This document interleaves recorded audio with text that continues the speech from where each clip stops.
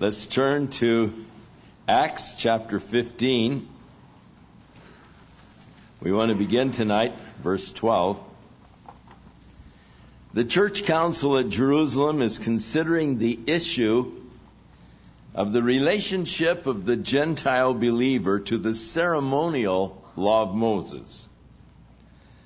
The bottom issue is this: is it necessary to become a Jew in order to be saved? Now, this is something that the Jews have believed for years, that God provided salvation only for Jews, that it was impossible for a Gentile to be saved unless he would become a Jew, for salvation was for the Jews only. Now, as the church is expanding, many Gentile believers have come to faith in Jesus Christ. Is it necessary that they become Jews in order to be saved? And this is the issue that is before the church council in Jerusalem. Whether or not, in order for you to be saved, you would have to proselytize and become a Jew through the ritual of circumcision and by keeping the ceremonial law of Moses. This is not an issue of keeping the moral laws of God. Those are a given. God has established His moral laws, and as Christians, we are to keep the moral laws of God. Paul wrote to the Corinthians, chapter 6, in this first letter, warning them against the sexual sins and all, saying that we know that they which do such things will not inherit the kingdom of heaven. He wrote the same thing to the Ephesians and also to the Galatians. As to the Galatians, he listed the many works of the flesh, concluding with, "And we know that they which do such things shall not inherit the kingdom of heaven." So Paul, who was the great apostle to the Gentiles, Paul, who was willing to suffer persecution in order to keep the Gentiles free from the ceremonial laws, is advocating and declaring that the moral law of God is an absolute, and if you want to inherit the kingdom of heaven, you cannot violate the moral laws of God. So many people don't really separate between the issue of the ceremonial laws, and that had to do with your diet and with the washings and with the sacrifices and so forth that were offered. Those things were all done away with Christ Jesus. Those were set aside. But the moral law of God was never set aside. And so the Ten Commandments still stand. But the ceremonial laws, this is what they were trying to say, that you had to also keep these in order to be saved. So Peter is the first one before the council to address the issue. And to summarize Peter's thinking, God had sent him, the Holy Spirit had sent him to the Gentiles to bring them the gospel. As he was preaching the gospel, they received it, and God filled them with the Holy Spirit. And they had not kept any ceremonial law. They were still uncircumcised. So Peter said, I recommend that we not try to put on the Gentiles this yoke, heavy yoke, that neither we nor our fathers were able to bear. So Peter is voting that the Gentiles not be required to become Jews, that they not be required to keep the ceremonial law. The next two witnesses before the council are Paul and Barnabas, the ones that basically took the gospel to the Gentile world in their first missionary journey. And so we read that after Peter's testimony, the multitude kept silence. Now, prior to this, up in verse 7, there was a lot of disputing going on, a lot of arguments. But now Peter has presented his case. People are silenced, and Paul and Barnabas are now given the opportunity to speak. I think that courtesy is a Christian grace that we should all practice. They were silent. They let Paul and Barnabas speak their piece.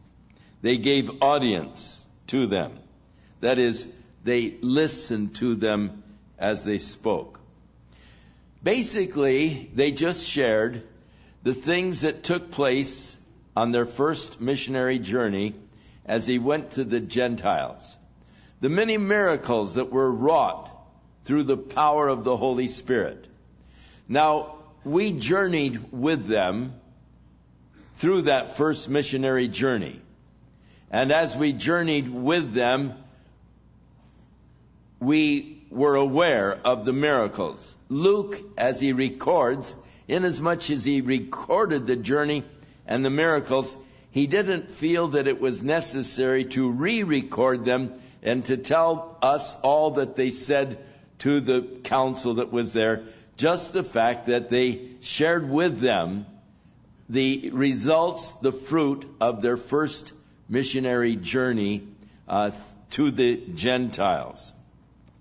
He doesn't give us the details of what they shared.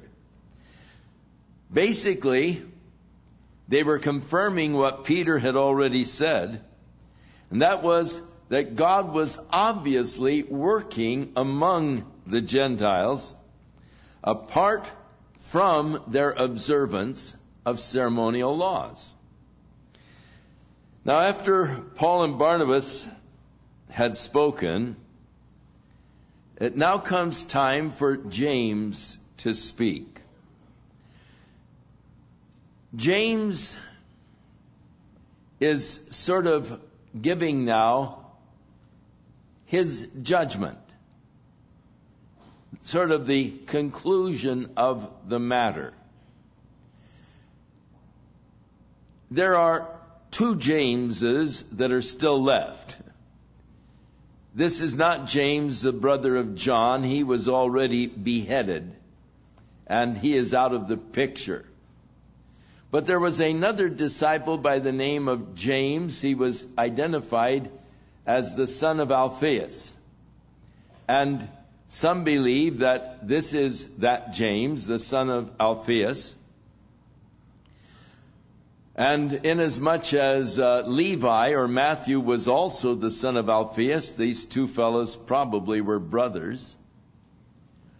But most commentators, and I would agree with them, believe that the James here, who is taking now the leading role in the church, was the half-brother of Jesus.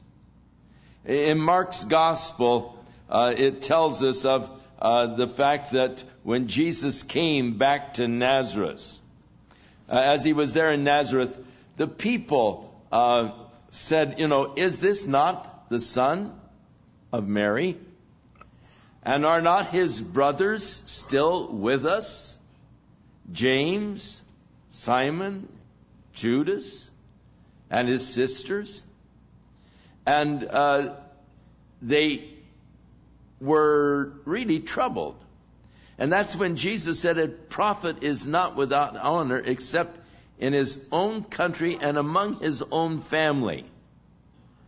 It would appear from the New Testament that the brothers of Jesus did not believe that he was the promised Messiah. they, in fact, thought that maybe he had sort of lost it. And at one point in his ministry, they came from Nazareth to Capernaum to sort of rescue him because of the tremendous multitudes that were dogging his steps wherever he went. They figured that the pressure had probably just caused him to lose it, and so they were going to come and rescue him from the people. It was not until after the resurrection that his brothers then did indeed believe that he was the Messiah, and it was at that time that they really became an integral part of the early church. In fact, this James here is probably the half-brother to Jesus, the author of the little practical book of James towards the end of the New Testament, whereas Jude was the author, the other brother, half-brother of Jesus, was the author of the little book of Jude tucked in just before you get to the book of Revelation. So it's interesting that Peter is one of the witnesses in the trial, but it would seem that James was the one presiding over the trial. So the one that would be presiding over the trial would be the recognized leader above those that were witnesses in the trial. So much for Peter being the first pope.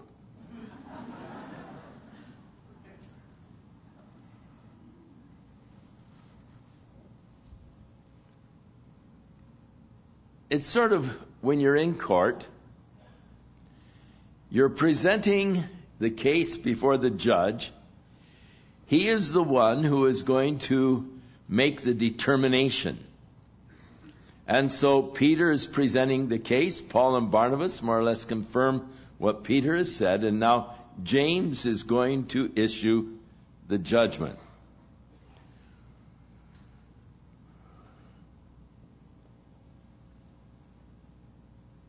Now, as James begins to give his sort of summary judgment, he declares, now, Simeon, verse 14, has declared how that God at the first did visit the Gentiles to take out of them a people for his name.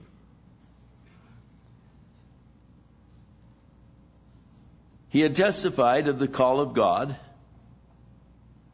how that God had called him to go to the Gentiles, and so he makes reference now to Simeon and Simon. They're both the same name. How that he has now borne witness of how God called him to the Gentiles, that God might take from the Gentiles a people for his name. This work of God in calling Gentiles to faith in Jesus Christ, to call Gentiles to be a part of God's kingdom, was something that all of the prophets had borne witness to. Psalm 86, all nations whom thou hast made shall come and worship before thee, O Lord, and shall glorify thy name. Notice, all nations, not just the Jews, will come and worship before thee and glorify thy name. Psalm 96, 7. Give unto the Lord, O ye families of the people. Give unto the Lord glory and strength. In Isaiah 11, verse 10. And in that day there shall be a root of Jesse, which shall stand for an ensign of the people, and to it shall the Gentiles seek, and his rest shall be glorious. The mention of the Gentiles seeking and finding this rest. Isaiah 42:6. I, the Lord, have called thee in righteousness, and will hold thine hand, and will keep thee, and give thee for a covenant of the people, for a light of the Gentiles. Prophecy concerning Christ, a light unto the Gentiles. Malachi 1:11. For from the rising of the sun even unto the going down of the same, my name shall be great among the Gentiles. In every place incense shall be offered unto my name, and a pure offering, for my name shall be great among the heathen, saith the Lord of hosts. Or the heathen is again Gentiles. So among the Gentiles, his name will be great. Now, James said after this, that is, after the gospel was taken to the Gentiles, then Jesus will return again to build the tabernacle of David, which had fallen down. God had promised to David that there should never cease to be one of his seed sitting upon the throne forever. David interpreted that promise of God as to mean that the Messiah would descend or be a descendant of David. And so James declares that after the gospel has been taken to the Gentiles, then the Lord is going to come, and he's going to build the tabernacle of David, which has fallen down. Again, God will deal with the Jews. Now, Paul tells us that blindness has happened in part to the Jews until the fullness of the Gentiles has come in. But then all of Israel shall be saved. Throughout the scripture, this is the common pattern. When it speaks of the Gentiles receiving and believing in the promises of God and salvation through Jesus Christ, that there will come a day when God again will work with the nation of Israel. That they, the natural branch, have been cut off for a time. And we Gentiles, like a wild branch, have been grafted into the tree that we might partake of the nourishment from the tree. But don't boast against the branch that was cut off, because if God cut them off, he's able to again bring them back. And of course, that will happen. God is not yet through with the nation of Israel. He has unfulfilled promises for them, especially in regards to the throne of David. And Jesus is coming back to fulfill those other prophecies of establishing the throne of David, sitting upon the throne of David forever. Isaiah 9:6. For his name shall be called Wonderful Counselor, the Mighty God, the Everlasting Father, the Prince of Peace. And of the increase of his government and his peace there will be no end upon the throne of David, to order it and to establish it in righteousness and in judgment from now on, even forever. For the zeal of the Lord of hosts will perform this. So Jesus is coming to sit as king after David, on the throne of David, the eternal kingdom that God will establish, Jesus sitting upon the throne. So, the whole book of Hosea is a sort of illustrated picture of this situation where, because of Israel's spiritual fornication, actually, turning away from God and embracing other gods, gods of money, gods of power, and other gods, God divorced the nation.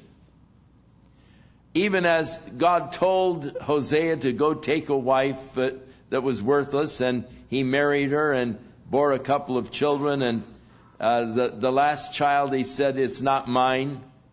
And so she left, and she went out and ruined her life in just horrible living. Ended up a slave, ended up on the slave market. And the Lord told Hosea, now go and buy her and take her again as your wife.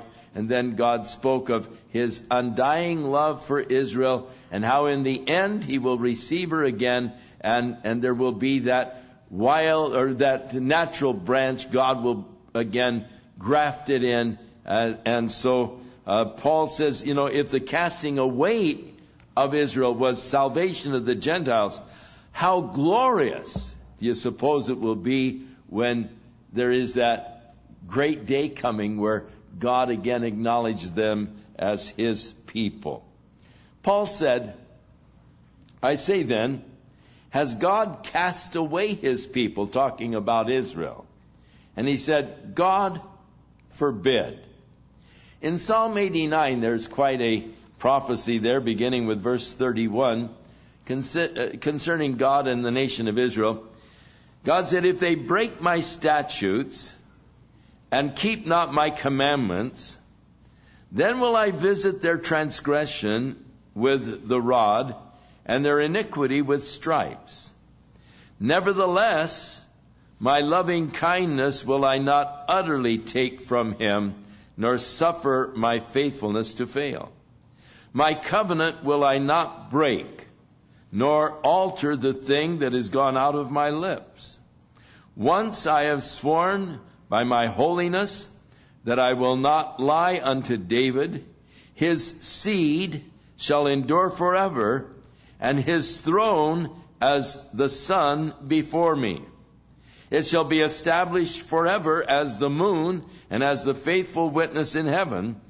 And the word of the Lord came, and that was out of Psalm. And notice the covenant is related to the sun and to the moon. And in Jeremiah 33, the word of the Lord came to Jeremiah saying, thus saith the Lord, if you can break my covenant of the day and my covenant of the night, and that there should not be day and night in their season, then may also my covenant be broken with David my servant, that he should not have a son to reign upon the throne, and with the Levites the priests my ministers.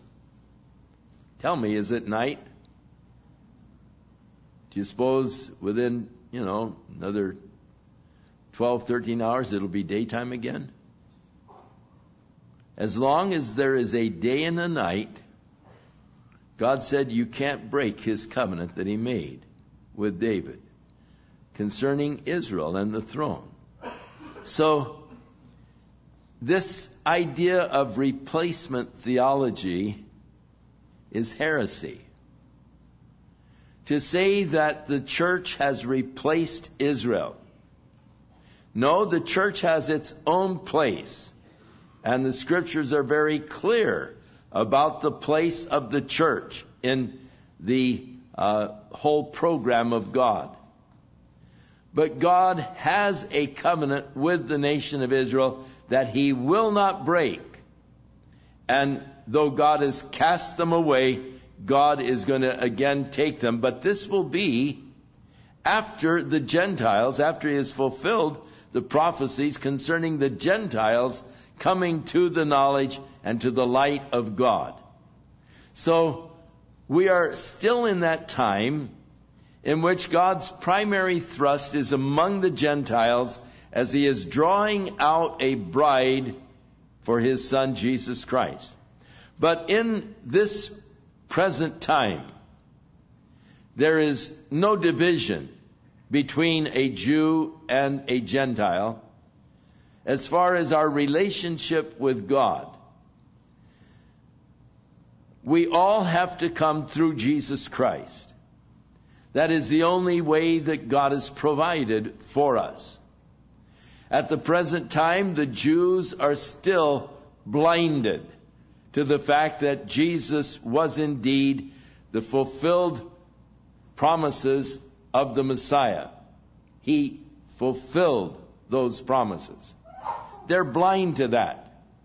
God, by His Holy Spirit, has opened our eyes that we can see. God will one day open their eyes again once He has fulfilled His purposes among the Gentiles. I believe that we are really almost in a transition period right now. I believe that the fullness of the Gentiles has just about come in. I believe that God is winding things down. I think that the conditions in the world today are definitely leading up to the return of Jesus Christ. And when He takes His Gentile bride to the marriage feast, then the Spirit of God will work among the Jews as they are here to face that time of God's judgment that is coming upon the earth because of their rejection of Jesus Christ, His Son. Isaiah 16:5, He said, "In the mercy and in mercy shall the throne be established, and He shall sit upon it in truth in the tabernacle of David, judging and seeking judgment and hastening righteousness." Hosea 3:5, "Afterward shall the children of Israel return and seek the Lord their God, and David their king, and shall fear the Lord and His goodness in the last days." So there's going to come yet a great move of God among the Jewish people, but that is after His work is completed among the Gentiles. Isaiah 65, the Lord said, "I am sought of them that ask not for me. I am found of them that sought me not. I said, behold me unto a nation that was not called by my name. I have spread out my hands all day long unto a rebellious people, which walked in the way that was not good after their own thoughts." So here in Isaiah 65, again, God offering to the Gentiles, behold me. And He had held out His arms of mercy and grace to the Jews, but they did not regard it. In Amos 9:11, "And in that day will I raise up the tabernacle of David that is fallen, and close up the breaches thereof, and I will raise up his ruins, and I will build it as the days of old, that they may possess the remnant of Edom, and of all the heathen which are called by my name, saith the Lord that doeth this." Now this is the passage that James is actually quoting here in Acts, this passage out of Amos, where James declares, "And to this agree the words of the prophets, as it is written, after this," that is, after the Gentiles have come in, I will return and build again the tabernacle of David." When Jesus comes, He will sit upon the throne of David, and He will return to the earth, the second coming, and sit upon the throne of David, and I'll build again the ruins thereof, and I will set it up, that the residue of men might seek after the Lord, and all of the Gentiles upon whom my name is called, saith the Lord, who doeth all these things. And so James is quoting from the Old Testament, and he's looking at the overall plan of God and the place of the Gentiles in the overall plan of God. But it doesn't take away from the fact that God is going to, again, send His Son, who will return and establish the kingdom of David. For James then declares, "Known unto God are all His works from the beginning of the world." In other words, these things that are happening are the fulfillment of the prophecies of the Old Testament. Because God knew all of the things from the beginning of the world. This is one of those passages of scriptures that we use to teach the omniscience of God. God knows everything. Known unto him are all things from the beginning of the world. God has always known you. He knew you before you were ever born. He knew all about you. He knew every facet of your life and of my life. Known unto him are all things from the beginning of the world. Knowing us, he called us that we should be conformed to the image of his Son, that we should receive the grace of God and this glorious gift of salvation, that we might be a part of his kingdom. And what a wonderful thing it is to know that God has known us. He's called us that we might be heirs of God, joint heirs through Jesus Christ. It's just almost overwhelming to think of it. In Isaiah 41, beginning with verse 4, he said, "Who hath wrought and done it?" God, speaking of God, who has wrought and done it, calling the generations from the beginning. I, the Lord, the first, and with the last, I am he. Who is it that has wrought this and done it? I, the Lord. Isaiah 42:9. Behold, the former things are come to pass, and the new things do I declare before they spring forth. I tell you of them. Isaiah 44:7. And who as I shall call and shall declare it and set it in order for me, since I appointed the ancient people and the things that are coming and shall come, let them show unto them. Remember the former things of old, for I am God, there is none else. I am God, and there is none like me, declaring the end from the beginning, and from ancient times the things that are not yet done, saying, my counsel shall stand, and I will do all my pleasure. So here's God declaring, look, I'm God. From the ancient times, I've told you things that were going to be, and my purposes are going to stand. That's why it is so interesting and exciting to read the prophecies in the scriptures of the last days. Because we know the things that are going to transpire. We know the invasion of Israel by the Muslim nations, which is going to take place. We don't know exactly when it will happen, but it certainly looks like we are close to that particular prophecy being fulfilled. As we see the alignment now today, we see the issues that are involved as far as the nation of Israel is concerned. And so God said, I've declared the end from the beginning, and from ancient times the things that are not yet done, saying, my counsel shall stand, and I will do all my pleasure.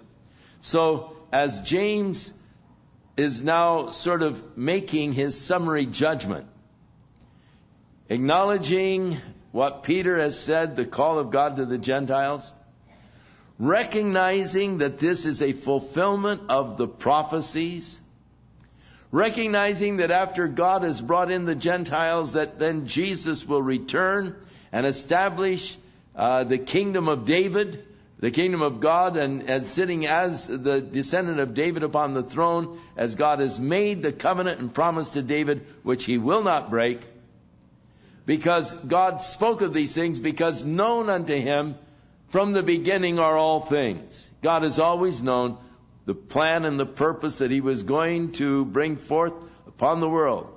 And so James is just affirming now the fact that God's word of prophecy shall come to pass. Thus far, God's batting 100%. So, if you try to discount what has not yet been fulfilled, you're really betting against tremendous odds. God is going to keep His word, His promises. James acknowledges this. This is just the fulfillment of the Word of God. And so we look at the world today, and the same is true. We can see that God in ancient times spoke of the things which were not yet, but are happening around us in our world today. That's what makes the Bible such an exciting book. That's what makes the Bible an ever-current book. It never grows old. It actually becomes more exciting with each passing year, because there are that many more prophecies that are being fulfilled or coming into fruition. So it's exciting to be studying the Word of God and to realize that God's purposes shall stand. His Word shall stand. Let's pray. Father, we thank You for Your glorious plan of redemption, and that it was Your purpose all the while to bring the message of salvation to we Gentiles. We who were once far off, alienated from Your life because of our sins, have been brought close through Jesus Christ. And we thank You, Lord, that He broke down that wall that used to exist between the Jew and the Gentile, making us both one, new creatures in Christ Jesus. And Lord, we just pray that tonight Your Spirit will continue His work in our hearts as He unfolds to us Your truths, and as He leads us, Lord, in Your ways. May we be faithful, Lord, in all things. In Jesus' name we pray. Amen. Shall we stand?